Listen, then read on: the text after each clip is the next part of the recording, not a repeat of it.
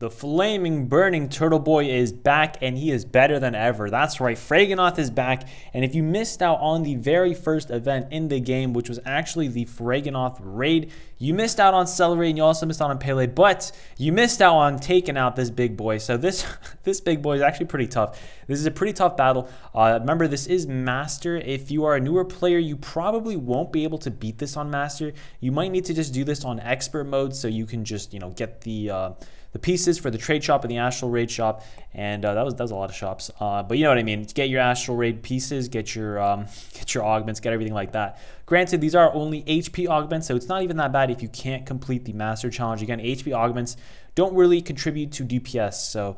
Yeah, so that said, you know, don't stress too much if you can't do this. But anyways, this video, it's going to be a somewhat short video. I just want to kind of discuss some tips to help get the clear on the Phraeganoth raid.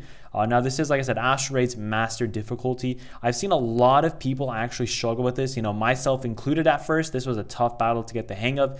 So yeah, this is just kind of my tips to get the clear on this. So first of all, this video that I'm showing is not optimized at all. You know, I've had a much better clear, as you can tell when the video is over. I have cleared it before, and I have cleared it deathless before, but this footage is not deathless because honestly, it takes a while to do deathless. You kind of have to get lucky. Your AI has to just not be in his way, because Phraeganoth, most of his attacks are iframeable, but of course the AI does not iframe often, and the AI, like I said, if you're not iframing it, then the AI does not iframe it, and you have to time everything well, etc., etc. But anyways, let's just hop into the tips. So first of all, like I said, at the very beginning of this fight, if you want to rewind the footage just to make sure and check what I was doing, basically what you're supposed to do is you're supposed to wait. That's right, you wait. You don't attack him, you just wait. At the very beginning of the fight, you want to wait. He's going to do his overdrive little slam thing at the beginning. He's going to do 3 lines of flame shootings, and then he's going to walk around a little bit and then do his tail spin. He might not walk around actually at the beginning. I'm not sure if he walks around, but other times in the fight, he does walk around before he does his tail spin.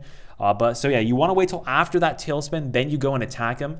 At other points in the fight, before his tail spin, like I said, he walks around. He also does the flamethrower little like thing where he, you know, shoots fire out of his mouth. He does those. So if you see him doing those, you might want to start getting a little bit away so you can, you know, either force strike away or just get out of range of his tail hit, because that is actually what takes out most of the units that are here. Again, for the units, you don't need to use burn resistance units. You can use stun res easily. If you have a Xander, you know, Xander is great since you do want to break his overdrive as fast as possible. Like I said, you don't need burn res. Stun res works just fine. Again, as for co-abilities, I actually recommend you bring an HP and a defense co-ability, as I did on this team. You know, I have a lance and I have an axe. They bring the HP and defense co-abilities. If you have someone with 50 mana circles and those co-abilities, that is really great, because again, that's either 50% HP or 50% defense or whatever the case is, and that really does help out. You could also run 2 healers, and that is nice. Again, 2 healers, since DPS is not a big issue for this fight, 2 healers works just fine.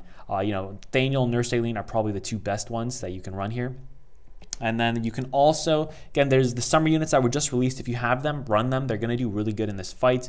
And those are all, honestly, all I have to say about the units. As for worm prints, you should just run a bunch of defensive prints, honestly. If you don't know how to sort or look at your defensive prints, if you go to the worm print selection tab, at the very bottom, I believe bottom right, it shows sort. You click on sort, and then it should show defensive, and you either check that or you check on flame, or I think it's anti-flame. You check one of those 2. Don't check them both, just check one of those 2, and you should be able to check your defensive worm prints that are going to be good for this raid. Again, I do recommend you just run a whole bunch of defensive prints. You don't need to, but I do recommend you do, because that's probably going to be the easiest way to survive. Again, I believe I was running like 6 defensive prints throughout my team on this raid. So I do recommend you bring defensive prints. It's going to really help keep your team alive, especially if you're going for the deathless. Another strategy is you could use Phoenix with you know, a Phoenix healer, but that's not going to be too great since the healer is probably going to end up dying really quickly unless you have a lot of good flame res units. Again, the best flame res print for this event is probably going to be Crystallian Envoy, since it does give you an attack boost as well as a nice flame res boost. But that is just something I want to know. Again, range units also have less defense, so Lily in this fight isn't amazing. However, she is good because she has nice burst damage at the beginning, which can help you break him faster as well as get him into overdrive. You know, well, not again into overdrive, but end his overdrive faster, which means that you can cancel the Volcano's attack at the very beginning, which is a nice strategy you could do if you're struggling, if you're losing units at that Volcano part. So yeah, that is honestly all the tips I have. Again, you want to aim for the tail. I've been talking about a tail a bunch. Aim for his tail. You don't want to stand in front of him because again, that's where most of his attacks actually go for. Like, right in front of him. So don't stand right in front of him. Aim for the tail. Run defensive prince. 2 healers is a nice possibility. And again, just attack the same volcano as the rest of your team. If they're all attacking the one farthest away, go for that. But you do want to attack the one that is closer to him since you can actually get some DPS in as you're attacking the volcano. Those are all the tips I have. I'm a big fan of this fight. It was a lot of fun. Again, thank you guys so much for watching. If you enjoyed, you know what to do. If you didn't enjoy, you know what to do. Let me know what you think about this Astral fight in the comments down below. Were you able to clear it? I would offer some clears, but I used up all my pieces already, and I'm sure most people in Discord did, but you can hop into the Discord and ask if you need some help. Again, there is a giveaway going on right now. It should be ending soon. Thank you guys so much for the support. I appreciate everything. Have yourselves a great day, and until next time, have a nice trip.